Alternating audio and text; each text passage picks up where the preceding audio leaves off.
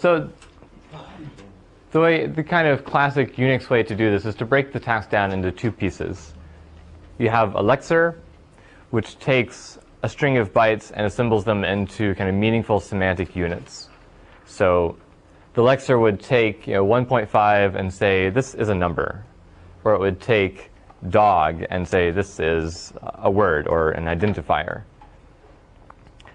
And then that information, which is called, those are tokens. So Lex tokenizes the input. That gets passed to Yak, which Shai mentioned the other day, which is yet another compiler, which knows how to basically implement a context-free grammar. It's not quite that strong. It's kind of the useful parts of implementing a context-free grammar. And so it's able to take input that looks like number plus sign number and say, this is an expression. This is a mathematical expression. And additionally, both of them, what they can do beyond kind of the basic functionality that you've seen in finite state machines and the grammars that you've been looking at, they don't just recognize stuff. At every step, whenever you see something that looks like a number, then you can give it some action and say to the lexer, when you see a 1, a period, and a 5, go ahead and figure out what the real decimal value of that is, and remember that. And likewise, on the Yak side, when you see a number plus a number, then you can tell it, add these things. So that's the basis, and here we're just gonna kind of go through. It's a really short example, and just to give you an idea of kind of mechanically how does this work. So first, let's look at the lexer.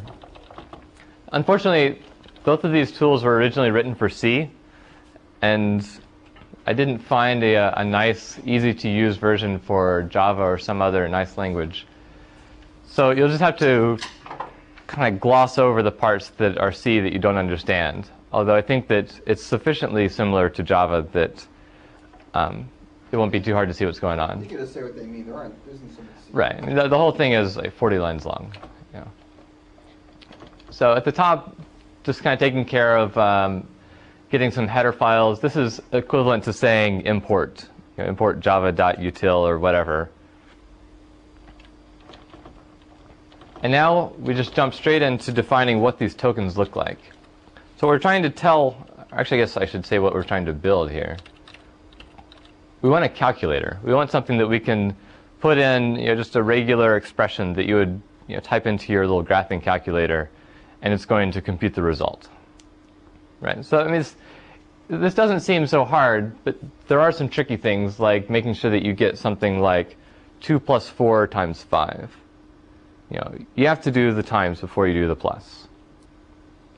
And so what we're going to get out of this is a very intuitive and easy way to write that down without having to really think about what's going on. Does it take parentheses? And we'll also tell it how parentheses change the order of evaluation. Actually, somebody asked this exact question about when you're implementing the context or grammar, how do you make the semantic stuff go the way you want to go and make the grammar unambiguous in that way? So it'll answer that question. Sure. I guess. The job of the lexer is, well, it's much less interesting than the job of the parser, which is the Yak side. Here we're just trying to assemble a string of characters into the meaningful chunks, into numbers up to the top. And then we just want to recognize kind of basic arithmetic symbols down here. So here, this is this is syntax that you probably recognize either from writing regular expressions in last month or writing regular expressions this month. Does anyone want to hazard a guess what these 3 lines mean? Come on. This is different here, though. Yeah, the plus is the meaning of the plus from last month. One or more. Yeah. One more zeros to nines, or one or more zeros to nines, point one or more zeros to nine, or an arbitrary number 0 to 9, or nothing in front. So that's, well, actually, the plus this month, if you put it up in the exponent, means the same as the plus last month. Okay. When people write 0 plus, like where the star usually goes, they don't mean union. They mean 0, 0 star. So you do see pluses also that way too. But here the star after the decimal point, 0, 9, star, then the second line. That means 0 or more. Yeah. No, more, okay. And things that are in double quotes, that's just literal. Yeah. So these three expressions, which are joined by a bar, which just means any of these. It's just or. It just corresponds to 3 different formats of writing a number. And if we were super clever, we could probably condense it down to one monstrous regular expression. But it's not really clear that we gain anything but like ego points if we do that. It's still a valid number, but we're just saying the dot doesn't have anything after it. Right. Put in the 19 dot. That's still Yeah. So the minus signs would be more now capture that. Right. We're going to implement unary minus as actually an arithmetic operation. Because we want to be able to say something like minus and then some computed value. So the first part of each of these little sections, these little clauses in the Lex file, the first part defines the patterns that we're looking for. And then we just follow that with whatever the action is when we see that pattern. So there's this little finite state machine that's running around sucking in characters from the input file. And whenever it sees that it's finished recognizing some token, so it reads 24.3, and then it sees a plus sign next, and it knows there's 24.3 is a number, but 24.3 plus is not a number. So it needs to do the number thing with 24.3. So this little chunk of code, this one line, says assign to this variable YYL val, that's this kind of arbitrarily named variable that means the semantic value of the token. So in this case, we're saying the semantic value of any token is its numeric value. We assign to that just the conversion from ASCII to a floating point number of the string that was recognized. And then we send back to the parser that what we just saw was a number. The second one is considerably less interesting because we really just want to know, are these, did we recognize a character that's valid in an arithmetic expression? So we're willing to accept any of these little operators, parentheses, and you get to put new lines in there too. And here there's no semantic value of a plus. There's not any sense in which a plus has the value 3 or anything. So we don't worry about assigning it a value. And there's a little shortcut here. We don't even say, oh, I'm returning an operator. I just return the character itself. And the token plus is represented by the character plus itself. And the star in front of YY text? That's so that's a C'ism. Okay, don't go there. Right. I mean, it's because YY text is a string that represents the entire chunk of text that we just recognized. So up here, when we recognize the number, YY text was the string of characters 24.3. Here, we know that we just saw a single character. And it turns out that with pointers in C, if you want the first character of a string, then you just get to say star and the pointer that goes to the string. It's not worth it to worry about why if it doesn't come to you. And we have one last kind of catch-all rule. Dot means any character. So dot is basically a one-character wildcard. And if somebody types in something that's not a number and it's not a symbol, then we don't try to do anything intelligent. We just say, I don't know what you're talking about, and move on. So that really takes care of the mechanical part, or the interesting part of this file. Down here is just defining this procedure. What do you do when there's an error? Well, I just print out some error message and keep going. And the entire program is just going to call this yyparse function, which is actually a function that comes from the yak side.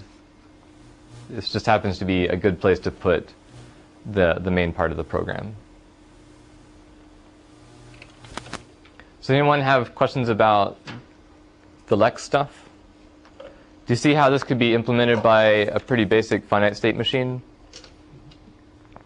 It's similar to when you've been trying to write a finite state machine to accept the string 1101 and recognize when it sees that. All that lex is doing in the background is looking at these various rules that you've put down, and then it's going to generate some big finite state machine that does the right thing. Where's YY text declared? Is that just built in automatic? Yeah. There are a number of variables that just kind of appear automatically because we're not writing a real C file. We're writing a lex file that has bits of C kind of inserted in there.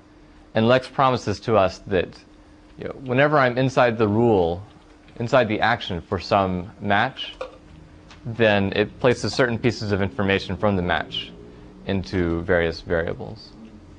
The all uppercase number, is that a... So that's going to come from this header file called y.tab. Okay. It'll make more sense in about 5 seconds. What's the output? It's a little X and a Y. The output? Yeah, the lex. You say what the number is. Lex itself doesn't print anything out unless I put a print statement like this unrecognized character line. Lex's job is just to sit there, and by default it'll read from standard input. So when we run the program, it'll sit there and read input from the keyboard. And then it provides functions that will return whatever the next token in line is. And then that's sent to the end. Right. So actually what happens is that yak asks for a token. So once we kind of go through the yak grammar and then run it, then we can see kind of a better idea of how control is going around.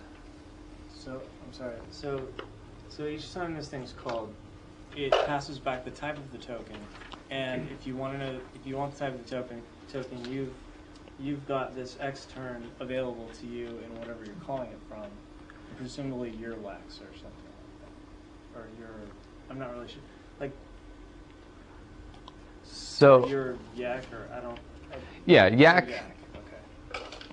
Okay. It's kind of it's a really close relationship between lex and yak. I mean, they were definitely made with each other in mind, in the sense that there are a few just kind of the conventions make it very seamless for them to operate together. And so this YYL val and the defining number, where we return number, those are both things that are defined by yak. And then it's visible from lex, so that you're able to pass back information. All right. So this is going to take care of tokenizing all of the input. But now we just have some string of number times paren number minus ya. And so we need some way, not that. We need some way to interpret, what does some mathematical expression mean, and what exactly is a valid mathematical expression. And so, again, we have some just kind of header junk setting up basic information. This include it's another thing like saying import java.math, because we want to use the exponentiation function. This is where number comes from. When we say %token, that's just saying that one of the kinds of tokens that's going to come back from lex is this thing called a number. And they have to know, they both have to know what number is, so that when Lex says, oh, this is a number, that, Yak knows what it's talking about. So now we get to the interesting part. So here's the grammar itself. It's very similar to, I guess, BNF, Bacchus-Naur form. Does that mean anything to anyone? Only that I probably said it. It's, I don't know, maybe, well. Bacchus-Naur form looks like a context-free grammar. With some Yeah. sugar, it's not so good. Right. It's not any more powerful than the other ways you've seen of writing a grammar. The only thing that's nice about it is that it makes intuitive sense when you look at it, and you don't have these kind of auxiliary productions just to make it fit into some syntactic form like CNF. And I mean, just like when you define a regular grammar, we have this, we have S, the beginning production. So basically, I'll just kind of walk through what each of the lines mean, and then if there are any questions, then we can talk about it some more. So we're willing to recognize things that are S followed by a line. And so this is going to give us just this recursive definition that will recognize as many lines as you like. But we don't like a single line by itself. Or we don't like empty input. Now, a line. Just want to up the font. Okay. That's not going to help. Nothing there is going to change. This is VNC. What if we do Oh, this? what? Put on this. Whoa. That's evil.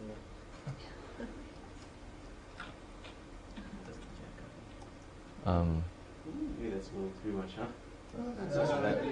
It's good, except you can't find a scroll. There's a scroll bar. Well, he can just Who needs scroll bars, right? Okay. Maybe I'll just scroll bar. Max there? Yeah. So once we, so now we're talking about a line. What's a line? Well, a line could be an empty line, like just a new line, in which case our action is to quit, we exit. Or it could be a sum and then a new line, in which case we print out the value, the semantic value of the sum, and then and move on. We don't quit. And then what's a sum? Well, a sum is a sum plus a term. So there's a very strict pattern here that we keep having these recursive definitions that allow you to string together a certain number, any number of expressions at the same level of precedence. And each one of those expressions then is going to bump down to the next higher level of precedence.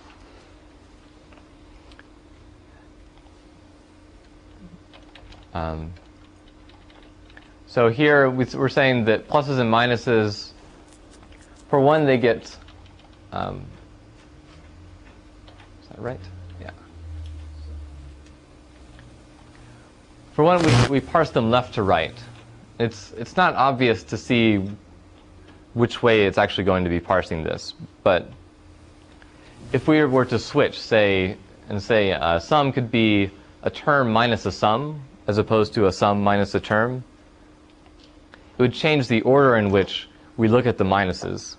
And so something like 5 minus 4 minus 1 would give the wrong answer. It would give 2 instead of 0.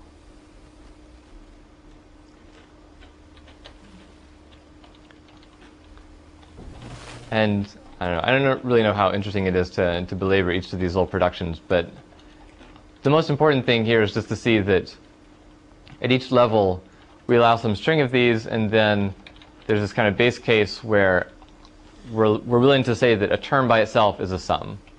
And then inside a term, we'll look at higher precedence operations,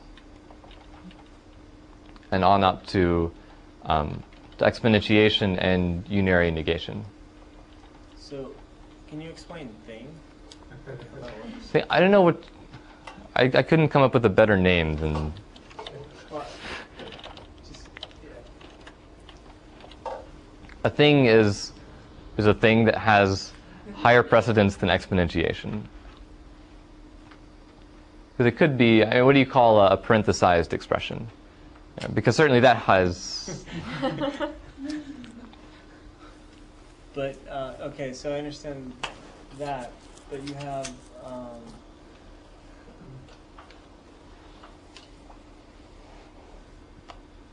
$sign equals... Right, so I haven't explained any of what's going on in the actions. Just like in Lex, after we had some little regular expression that we wanted to match, then we could put some C code over there and braces. It's the same idea here. But now we want to know how to combine the semantic value of each of the terms in the production. And so what Yak does is it takes this little chunk of C code and it furnishes us with some kind of meta variables. So $$ turns out to be the semantic value of the left-hand side symbol. And then the symbols on the right side are just numbered $1, $2, $3.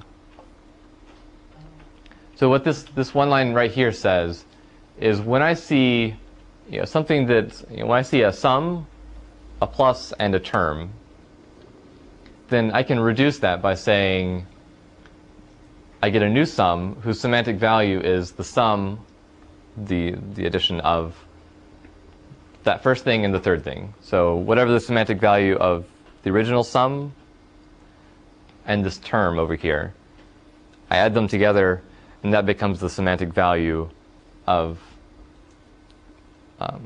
the source of the production. And since the only thing that actually has semantic value is a number, it has to drill through the whole thing before it can build it back up and figure this stuff out. Yeah. So the numbers are the leaves. Right.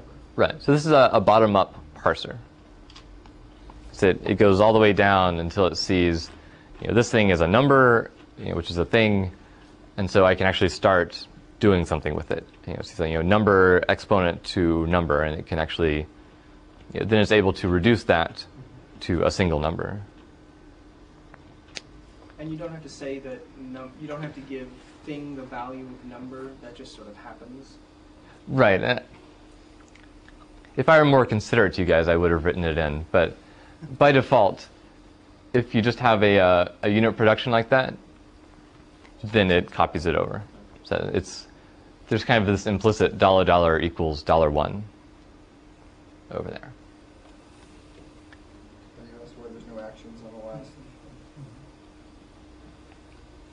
All right, so does anyone have... Factors only take things, they don't take numbers? Well, a number. A thing can be anything Oh, yeah, good in point. parentheses. But Right, I mean, it has to be in parentheses. No, or it could be a number. or a number. I could say... A thing gets parsed as a thing in parentheses. No, it's or a that number.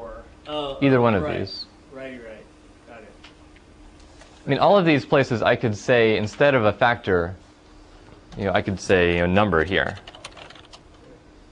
Instead of or anything? Oh, I'm sorry. Yeah, in addition to. All right, so I mean, now that we defined all this junk, we should at least take the second to see it work.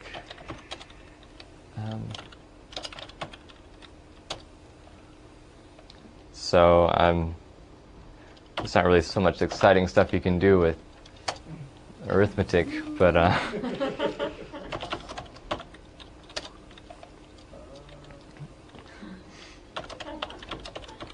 Maybe bigger numbers.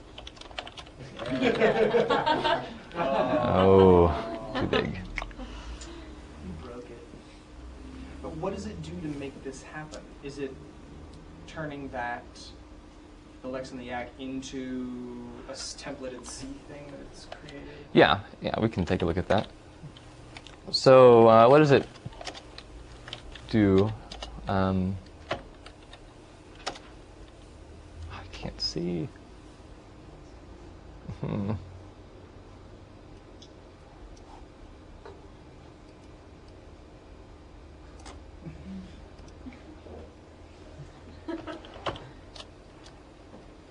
Shut up.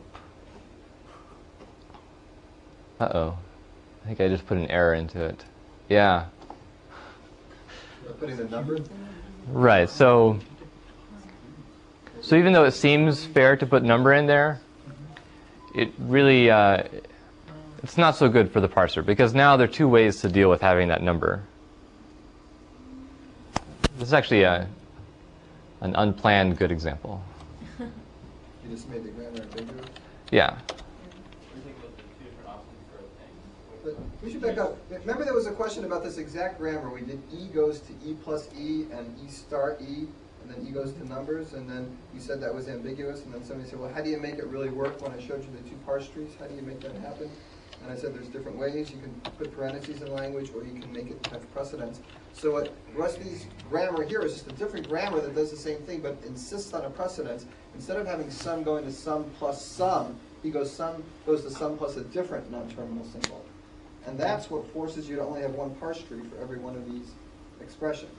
Because you have to decide when that something comes, and you don't get to, if you just do 3 plus 4 times 7, there's only one way to do it. The 4 times 7 becomes the term. So that's the answer to that question that somebody asked about a week ago, or whenever, 2 weeks ago. So do people see why I got shift-reduce conflicts without really knowing what a shift-reduce conflict is? And you should explain it. Okay, so the way that the parser works, the way that, there's some C program that's generated after Yak looks at this file, thinks for a while, and kind of hiccups a bunch of C code. It generates a parser which basically, I guess it's essentially a push-down machine. It's a C program that's simulating a push-down machine. Yeah. That's right. So at each step, it asks for the next token. So it goes over and knocks on Lex's door and says, what's the next token? And Lex spits around in this little finite state machine, sucking in some characters, and says, the next thing's a number.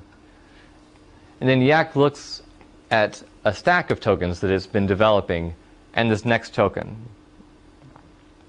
And then all of these rules can then be applied in a pretty direct way. If Yak sees that the next token, that nothing interesting is on the stack, and the next token is a number, I'll say, fine, I'm willing to take that number and put it onto the stack as a thing. Well, then if it gets a thing, and then or maybe it already had a minus on the stack. Like it saw a minus, it couldn't really do anything with it. So it shifts it. The two operations at any point. It can either take the next token and shift it onto the stack, or it can use whatever's on the stack to, as the right-hand side of one of these rules, and put something, take something off the stack and put something smaller back on. So it can take 4 plus 5, if that's sitting on top of the stack, then it'll say, oh, this looks like addition, and yank it off, add the two together, and then put 9 back on the stack.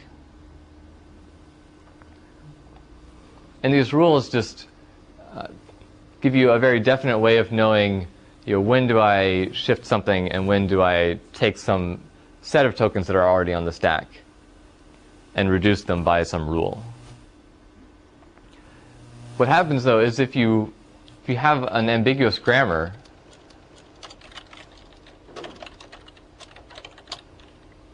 like this, well, then at some point there are two valid choices. That I could either shift a number. I could either take a number and reduce it to a thing, or I could take a number and I could reduce it to a factor. And it's not obvious to Yak which one to do. So if you create an ambiguous grammar, then it's very unhappy not knowing what to do. It's willing to make a guess, but it's usually going to be wrong. And so that's why it says things like reduce conflict. If there are two ways to reduce something. So to get from a number to a factor, you have to go through a thing, right? Right. Thing to factor.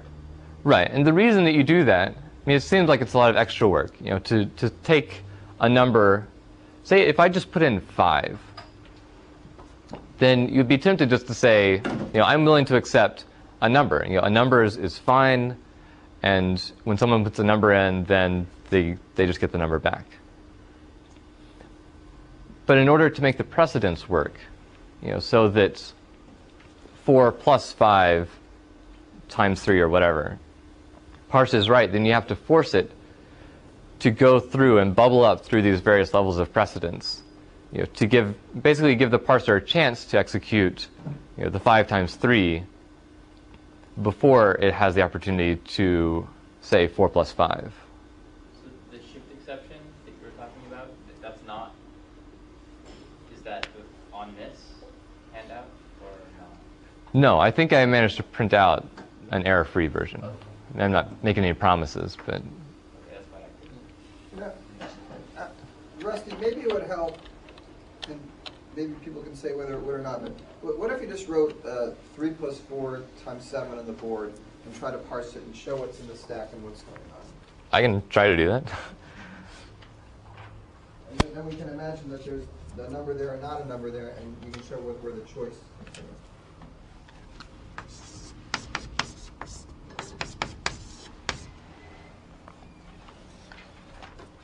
All right, so first I'm Yak. I'm gonna switch the Yak and the Lex hat here. First I'm Yak, and say nothing's going on. I need a token. So now I'm Lex, and I say, all right, there's a 3 there, and I keep going because maybe it's 35, but then there's a plus. I'm saying, all right, that's not any good. So 3, that's your token. And so I send it back as a number. And I say this number has the value 3. So Yak sees this. It says, what can I do with the number? Well, there's nothing on the stack, so I can't reduce anything. So I put the number onto the stack. Where's our stack? I guess our stack is over here.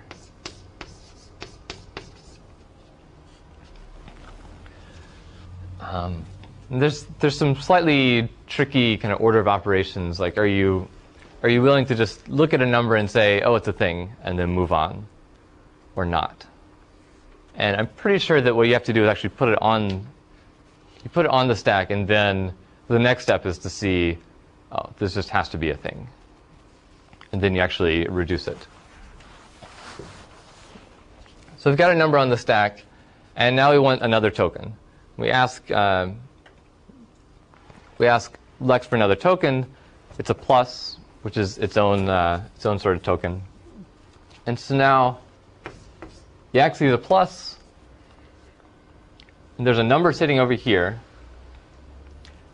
and it knows that there's nothing it can do with number plus, right? We never wrote number plus up there. So what it has to do is, rather than shifting the plus, it has to reduce the number.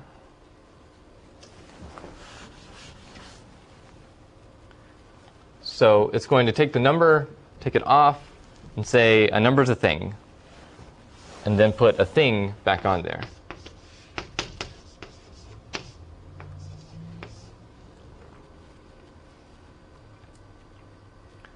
So now, how does this? Okay. Backs all the way up until it thinks it's a sum. Is that? Yeah. So now it says the next token is still a plus, but I can't do plus thing. That's another thing that I've never written. So it takes it off. Oh, I could have left it. And now we go to a factor. We keep going. Again, you can't say plus in a factor, so it turns into a term. What's next? So terms, term, we still have to keep going, right? So we pop term, and then we reduce it, and we shift, not shift, but we replace it with a sum. So now I have something that's, everything that's higher precedent than a sum has been taken care of, which in this case is nothing. And now I see a plus. And something that looks like sum plus, that's starting to make some sense. It's, we haven't completed a rule at that point, but Yak at least thinks that, there's something to that, so why don't we go ahead and put the plus on and see what's going to happen next. Now it's time for another token, because we just used up the plus, and Lex happily gives us a 4. Oh, it has to sit over here.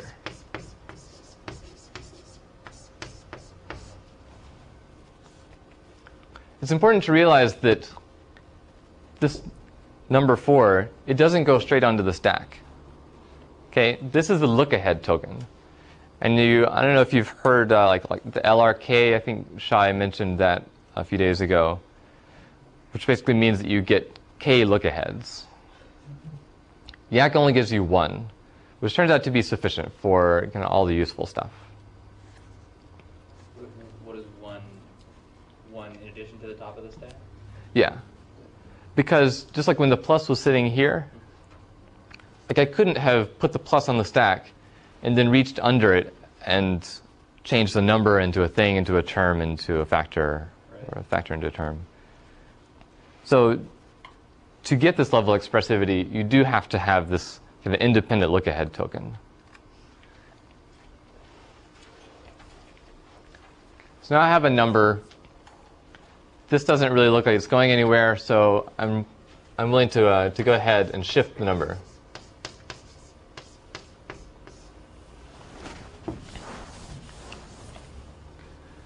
So that's not really so good, so I am going to grab another character.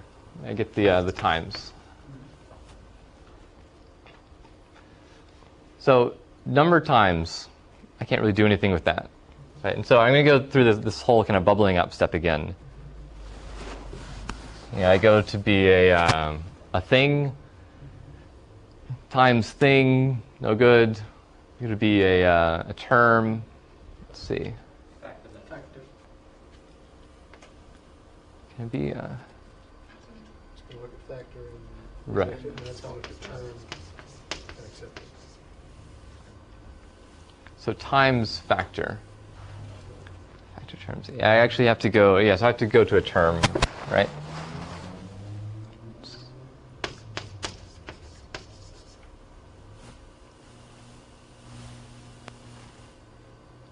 Is that right? Sum plus a term.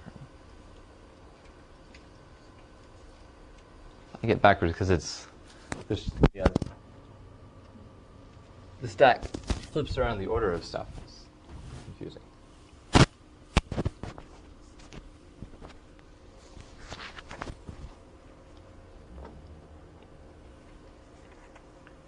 Right, so the sum plus.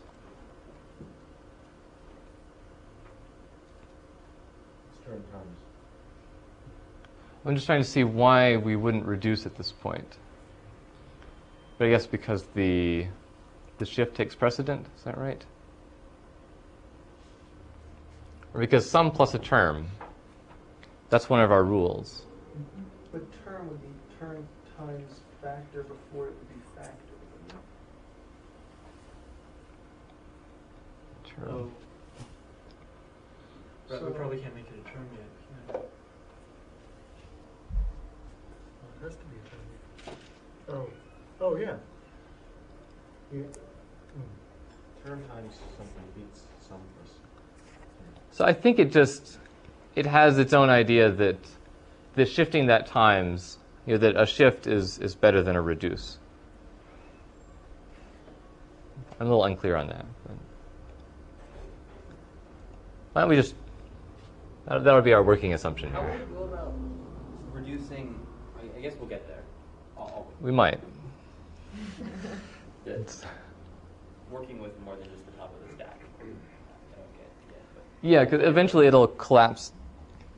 yeah, I mean, we'll build up some stuff, but then we'll collapse it back down because we'll pull off 4 times 5 and then shift back on But 20. 4 times 5 is 3 separate levels of the stack. Yeah, we get to look down. We can't skip over something, but we can start at the top and match one of these rules. Do we? Okay. If that were another plus instead of the times, would it reduce it then? Or 3 plus 4 plus 1? Yeah. So I'm not sure. Maybe it would only reduce it if there was no possible combination of the top of the stack and the next token. Yeah, because it looks at the next token to see is there anything that I can do. Okay, so I think it only shifts. It only reduces when there's nothing that it can do with the next token. when the top of the stack started out as a number, and we In terms of precedence, if you had 3 times 4 plus 5, then it would, the times would win over the plus. Yeah, because you would have term times a factor and then a plus.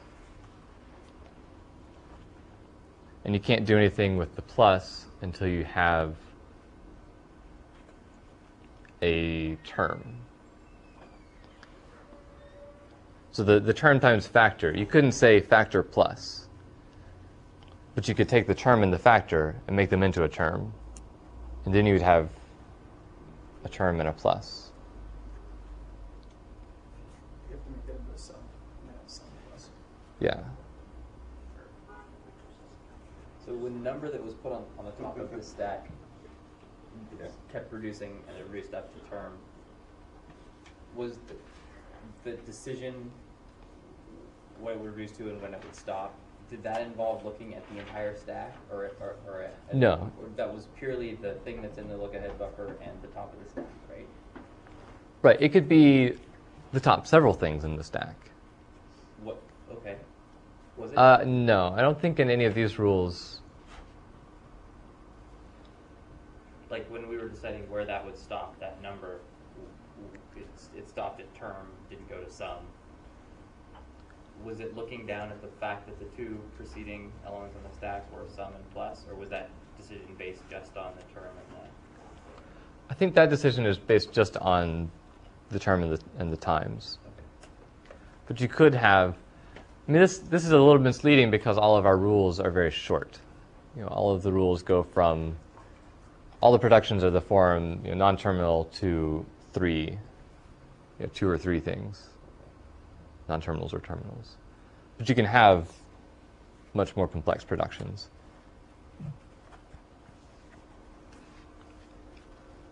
So at this point, looks like we get to shift the times.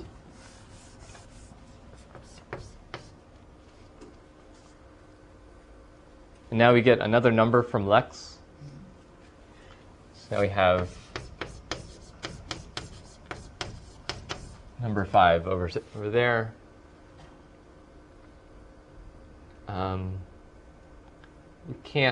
We can't reduce term times, so we can shift number over here.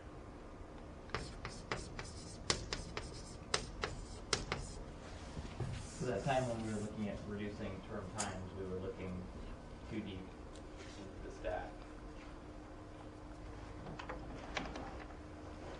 Yeah. Yeah. Okay. So we don't have any rule that says term times number.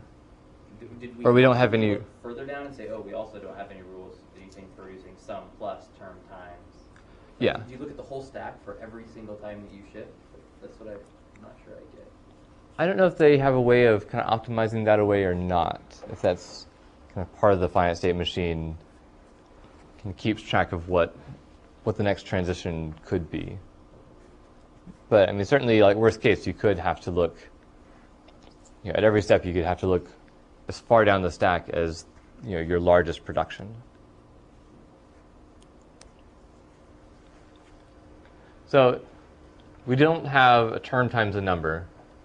And so we have to do, for the third time, this bubbling up and saying that a number goes up to a thing and then to a factor.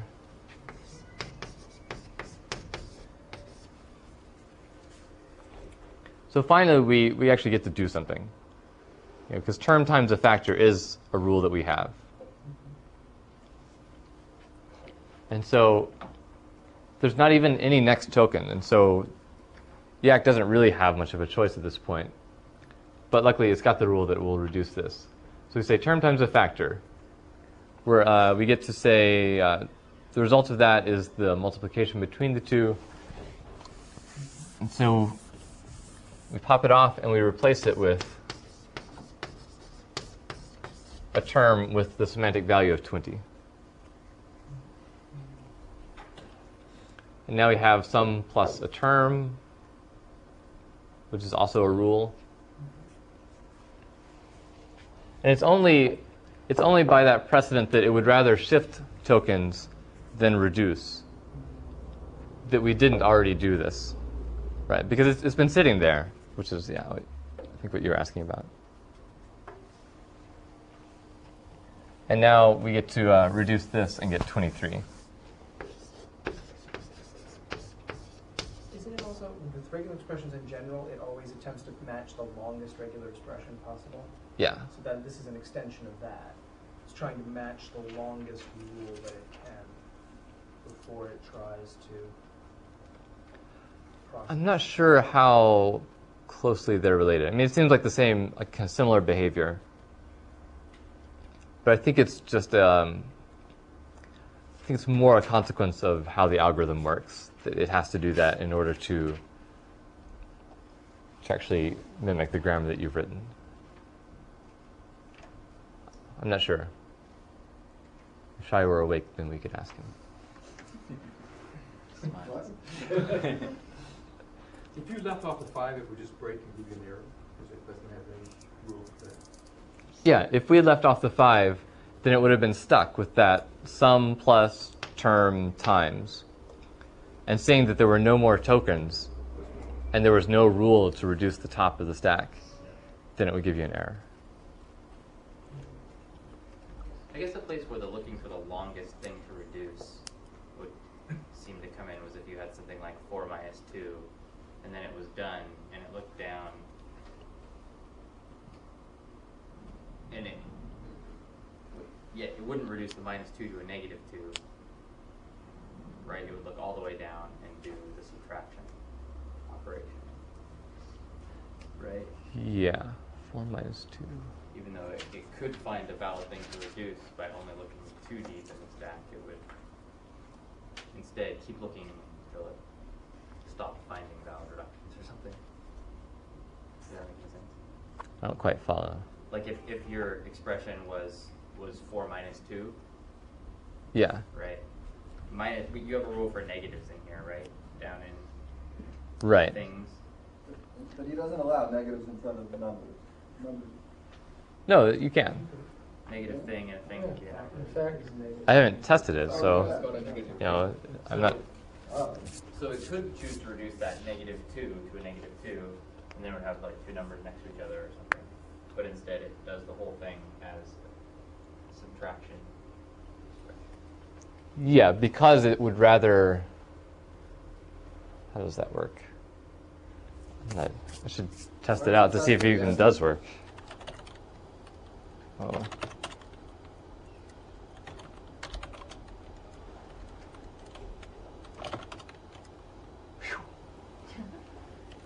That's what it should do. Do 4 minus 2.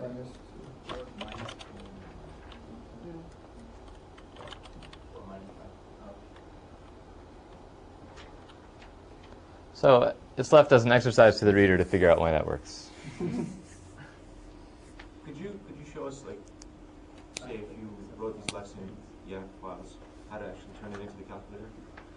Yeah, I was That's what you're in the middle of. I was doing that until I figured out that I had introduced 20 shift-reduced conflicts.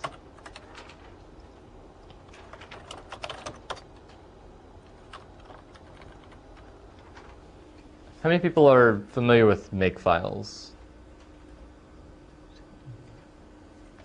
All right, this is oddly similar to the grammar itself, in kind of an uncanny way.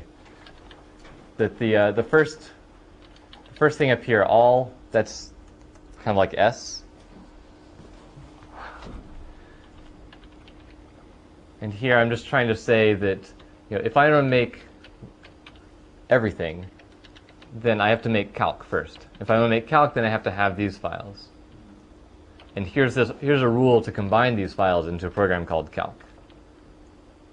And to get these two files, then I need my yak file, and here's a command to make my yak file turn into these files, and so forth. And these are this yak and lex command. That's all you do to the files that are on the handout. You run lex on the lex one, you run yak on the yak one, and it produces some C files, this lex.yy.c, and y.tab.c, and y.tab.h.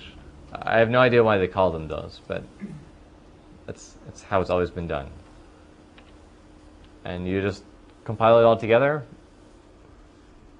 and So you run lex on the lex file, yak on the .y file, and then you run make on.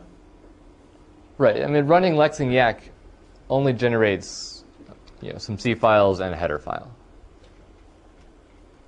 So it's up to you to either write a make file or type in these commands. I mean, just like if it generated a Java file, then you have to sit down and say type Java C and whatever the .java file was. Do they generate something like Java bytecode, or is it human readable? It's human readable. It's I mean, not very human readable, but.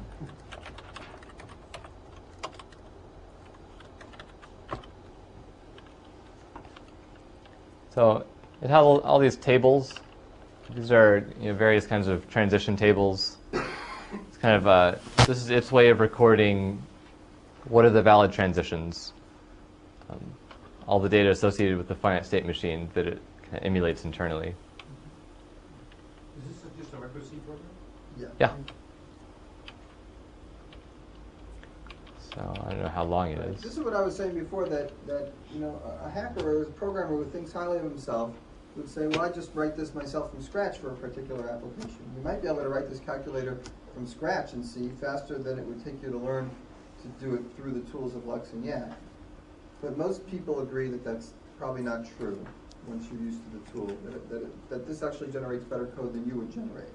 The same way compilers generate better code than you just writing a machine code nowadays. Furthermore, a lot of what you might do, maybe a third of what you might do in Yak is to make better error messages. Mm-hmm. That would be hard to do. There's this YY error that will accept just a string, but you can also say, on the 5th character of this line, and then print out the line, we were expecting the right parenthesis you gave us. You can be very verbose. You can cut it down for whatever your user wants, and that would be hard if you were writing it by hand. It would be hard for you to religiously remember all the error messages that might come. You can. In general, you can write a parser that's faster than Yak, if you really put your mind to it and you're willing to throw away 6 months. But it's rarely worth it, because not only do you get nice error messages, but you also have this formal description, as the input for Yak of what your language is and what is not valid syntax. And so in 6 months, if you decide that decision about the syntax of my little toy language that I made, that was stupid. People are using this thing in just kind of brain dead ways. I want to change the syntax of my language. Then you can change it at the level of its definition. You can say, I no longer count that as a syntactic form that's legal in my language, and you comment out one line. Whereas if you hack up 500 lines of C code that magically parses your language, then there's a real mix between what's defining the language and what's just this machinery to parse it. And for the scanning side, you just don't try it, because you won't beat Lex. There's really not that much. There's not a lot of complexity to scanning for strings, and you've got 20 years of Unix hackers behind you in terms of optimizing for scanning very quickly. But the advantages is what computer science is all about, which is cutting the level of abstraction higher and letting you focus on what you really want to say instead of worrying about the details. So like you said, you want to change your grammar, you change your grammar, and then everything's done, and you don't have to worry about the stuff underneath. And stuff would work. What kind of problems do you use this for? Todd, you do this for a living, right? I've written 3 languages, and for 4 of them I used Yak. And when I didn't, when my boss wrote his own finite state machine, it was just very hard to maintain. He was very smart. He used to do assembly language programming, and Yak wasn't available. I'm not sure those are correlated. But it was just hard to maintain. You had to take it on faith. And then 10 years later, we realized, yes, under this very strange circumstance, you could end up with, if you wrote it by hand under a very strange circumstance, you could end up with an error, a minor error, in fact, but very hard to understand. Whereas if you had done it in Yak, the 20 rules would be right in front of you. It'd be very hard to screw up in such a way that it's subtle. Yeah. It'd break right in front of you. It'd break on inspection. What kind of stuff were you doing? I mean, what was the result? We did 3 things. One was like a language of algebra to solve differential equations. So the consultant would write thousands of unordered algebraic equations, and we would have to check them. Are they syntactically correct? And then turn them into machine language, and then reorder them, turn them into machine language, and so forth. So that was outside the purview of Yak. But Yak would say, is every incoming expression well formed? And if not, is it because they left off a factor of 5, or was it a minus, or where were they, in order to give them better error messages? And another one was a report generation language, so that someone could say, I'd like to plot these curves, do arithmetic on these curves, and do for loops and if then. So it was a simple little programming language. So I'm a big believer in little languages. It might not be the wave of the future, but it was the wave of the past. Like the wave of the past. Yeah. Neil, are you asking when do you use parsing in programs? Is that, or are you asking what parsing is? Any program you want to write that's going to have complicated kinds of input streams would and could benefit from something like this. Although this day and age, it also would be much more tempting just to go to XML, write a DTD, Yeah. which explains it the same way, and just sort of the modern version of that, kind of. Of the Lex side. Right. I mean, what you're doing in XML is basically, it's like when scheme guy, what's his name? Jerry Suss. Right. When he says, use scheme, that it requires no parsing. Right. That's what you're doing when you use XML. XML is like a very verbose S expression. So there are things that are much harder, or you have to be much more explicit to express them if you want to go to XML. Because there are times when you would like to be more expressive than kind of well-formed XML. Or that you would like to say something like 2 + 4 × 5, but you don't want to kind of explicitly encode, start term to end term, binary operation plus all this. You end up having to kind of add the explicit levels of precedence that you do when you write, paren plus, paren 2, or paren star 2, 5, whatever.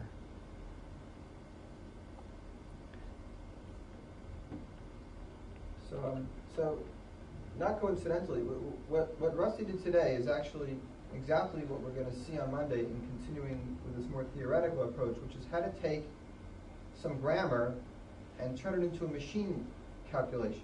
So somebody gives you the grammar, but how do you make a machine to go ahead and look at the strings and accept what that grammar generates? So that's what Yak is doing. It's creating this program that goes ahead and does the machine calculation that checks whether a given string could have come from that grammar. Now, it's very complicated, and it's a big, big topic because Yak is expecting an LR1 grammar, right? Almost. Almost. So if you give Yak a general context-free grammar, you're going to get the kind of stuff Rusty got when he got those errors. It can't take a regular context-free grammar because then it comes up with this non-deterministic machine and it doesn't know what to do. What we're going to do in class is I'm going to show you how to take any grammar and how to make the non-deterministic machine. That's interesting because it shows this equivalence. But if you want to do something really practical, you talk about special kinds of context-free grammars that when you convert them to machines end up being deterministic machines. And what kinds of grammars are they? There are these LR LR1 or LRK grammars, and how do you actually take those grammars, and how do you know that you have one, and when you have it, how do you take it and make it into a machine? And there's a lot of theory about that. So maybe Dimitri may do that one day this month. Maybe, right, Dimitri? Maybe. Maybe. Maybe. There's a lot to it, and it's dry, but it's very practical. If you want to know how a compiler works, and in some sense how this yak is working, you need to know what an LR1 grammar is. You need to know how to take it and parse it. You know, and there's different kinds of parsing. This is just one way, right? This is bottom up, one symbol look ahead. Yeah. And there's other ways to do parsing too, and other kinds of grammars that are associated with that. And it's a whole area. All right.